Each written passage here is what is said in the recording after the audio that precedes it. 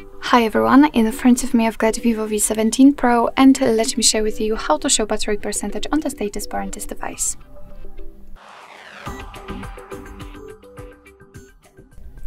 So if you've got only the battery indicator and if you want to have the percentage inside the battery icon or just displayed on the status bar, all you have to do is to simply enter the settings. Then let's scroll down to the very bottom to find the battery, and then scroll down again. As you can see, we've got the battery percentage display mode option, so let's tap on it.